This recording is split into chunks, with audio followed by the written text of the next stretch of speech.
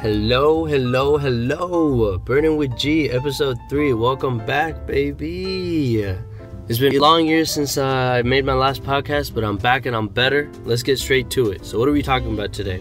Today I'm going to be focusing on principles and the importance of it and how we can change our mindset into a principle-centric mind.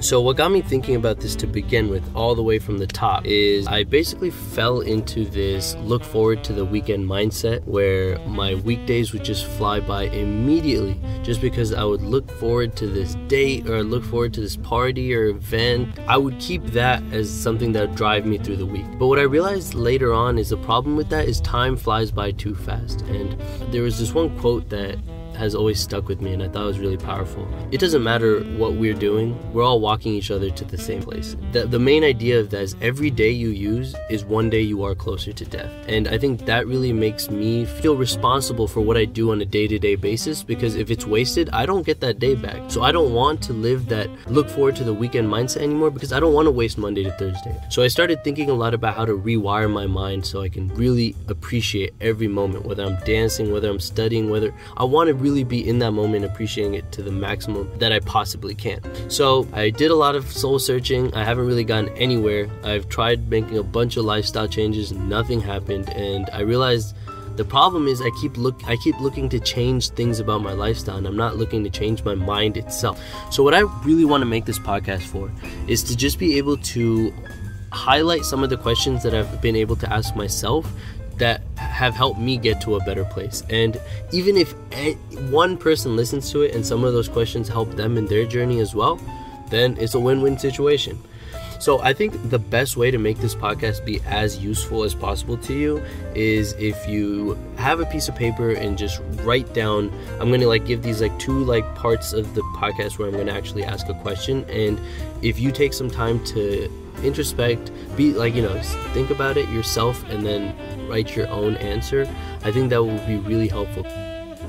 What I'm going to be focusing on today is this book that I've recently been reading called The 7 Habits of Highly Efficient People by Stephen Covey.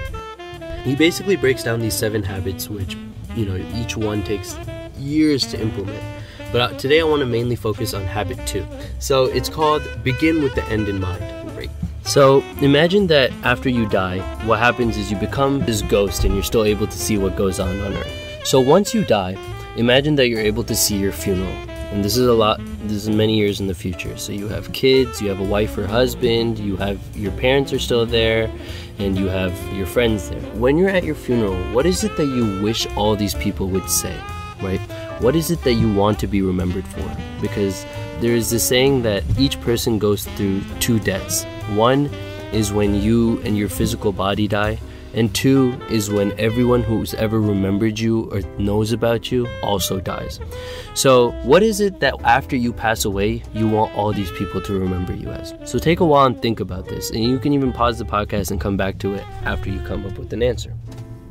So cool. So before I actually go into the question itself, I want to highlight the importance of asking this question. The earlier we're able to even have some sort of vague answer, it's that much better.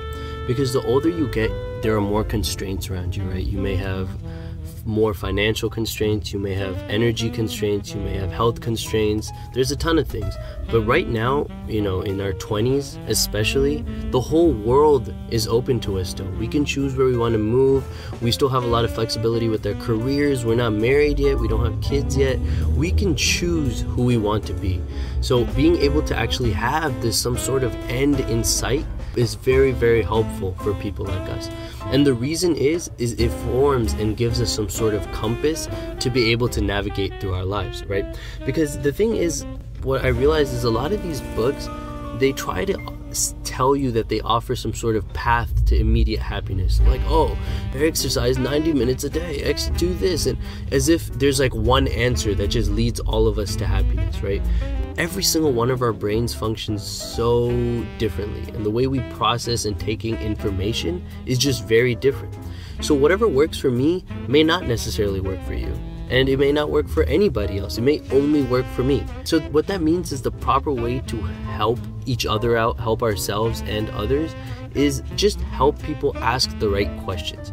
nobody can give you the answers, and no one can even try to. But what they can do is point you in the right direction.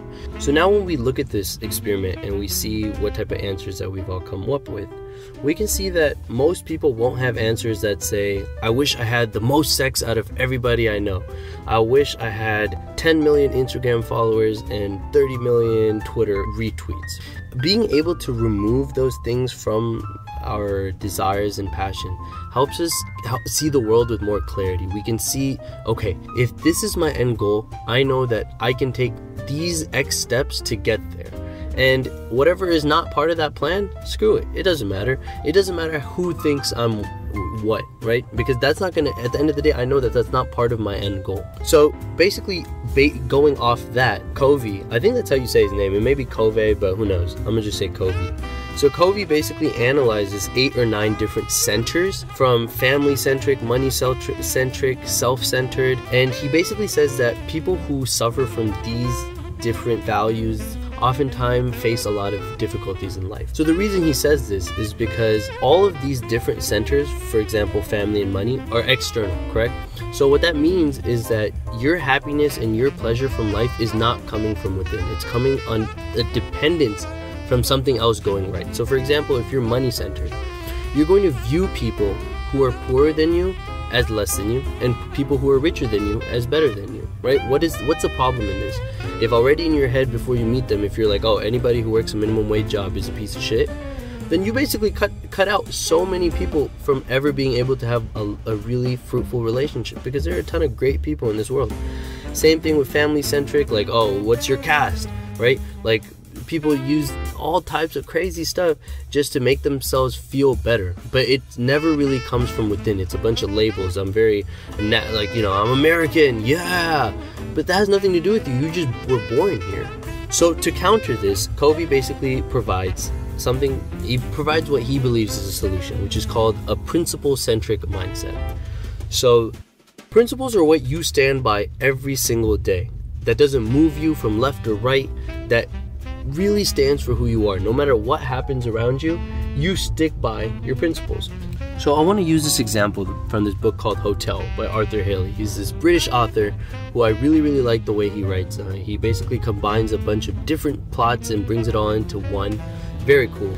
So the story takes place in a time when segregation was still there. There's this dentist convention that happens, and one of the most renowned dentists there is going to be black.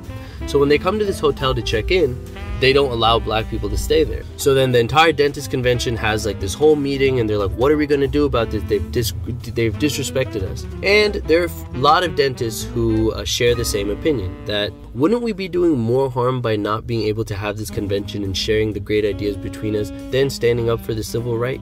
Because at the end of the day, like, he's not going to be here anyway. And so that's what happens. The entire dentist convention stays there. And there's only one dissident. I think that's a word. I don't know if... the person who disagrees, basically. And there's only one of those guys. And he basically says, look, everybody always does this sort of like inconvenience measure on them. When actually put to the test, there are barely any principle anyone will stand up for if it inconveniences them even to the slightest. And I sat back and I thought about that for a while. I was like, that's actually crazy. There are so many people who put up their entire lives fighting for something that they truly believed in. So when I had to measure myself and be like, okay, what are the principles that I actually stand up for very strongly? Even if I say, okay, I'm going to start sleeping early. Give it 2 weeks, done. I'm going to go to the gym every day. Give it a week and a half, give it 2 weeks, I'm going to find a couple of days to start skipping.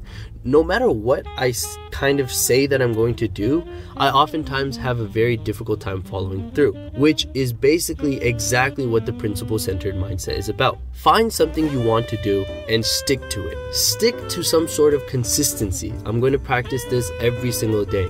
And that act of just being consistent should make you happy just as it is. So actually being able to list 1 or 2 or 3 or 4 different things that you think, okay, I'm gonna actually do this, and I'm not gonna waver, I'm not gonna let other people convince me otherwise, I'm gonna stick to it. So last quarter I took up I tried doing no social media. I did that. I tried stop drinking, I did that. I tried stop smoking, I did that. So I'm slowly working on trying to bring this principle center mindset into my life so that I can actually be as sharp as a goddamn bullet when I set my mind to something, right? I don't want to falter, and that's where a lot of insecurities and things come from. If you think about it, how many times have we had some sort of, all right, 2017, new resolution, I'm going to do A, and then 3 months in, it just doesn't happen. And that's not only you, it's all of us. It happens to literally every single person. So what can we do to actually fix this? So something that gave me a lot of confidence to actually stick with what I believed in was reading Gandhi's book, My Experiments with Truth. In that book, he basically talks about a bunch of different things that he experiments with throughout his life, and talks about how he actually goes and executes them. So regardless of his politics, just as a common human being, understanding how he was actually able to accomplish a lot of those things was really, really inspiring. What I want everyone to do now is try to write 1 or 2 things that in the next month you want to do consistently. Something that you've always wanted to do, but just never had the motivation or never had the time to really get into it, and write that down on a piece of paper. And create some sort of plan where you actually allow yourself time and energy so that you can go through and continue with that. We need to help each other switch into this principle-centric mindset. Help your friends reach their goals, right? Ask them what they really want, what it is they want to do, and help them get to it. And I think if we all create an environment where we're boosting each other, then actually being able to successfully go through with these will be simple. And when I say principles, it could be actions, it could be mindsets, it could be, I want to be able to donate to the homeless every time I see them. Another principle, I want to be able to tip more every time I go out. I don't want to tip like a bitch anymore. Those are all different small little things you can do. The idea is consistency and not faltering. So that's what we're going to do. 2020 is going to be a new goddamn year. We really coming out of here swinging. Like, we are going to be some amazing human beings. So good luck. I will catch y'all on episode 4. I'm out.